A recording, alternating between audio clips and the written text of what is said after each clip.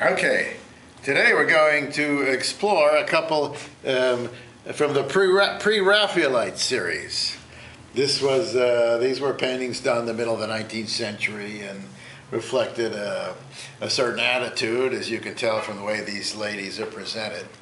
But once in a while they have to do their laundry, so we have the Pre-Raphaelite Laundromat.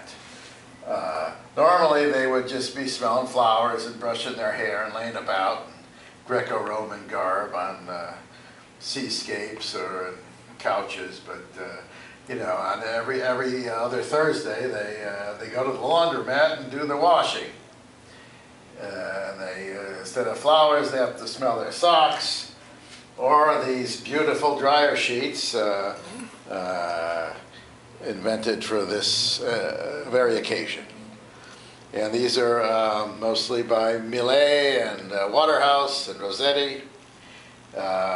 Here's Ophelia. She's usually floating in the water because she's dead, but here she's just floating in the washing machine. Here's Flaming June up here.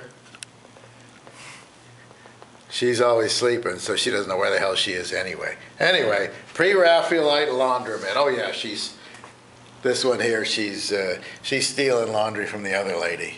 That goes on, you know, even in the Pre-Raphaelite times. And, you know. Anyway, after they do their laundry, they're going to go get some coffee.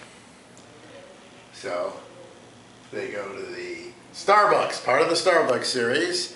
It's called Pre-Raphaelite Hour. It's because they get half price, I think, on lattes and maybe bagels, I'm not sure. Anyway, just like your regular Starbucks people, they've got their laptops and their smartphones, and they're all getting their coffee.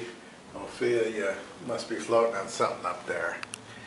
Anyway, yeah, they love their Starbucks. Pre-Raphaelite Hour at Starbucks.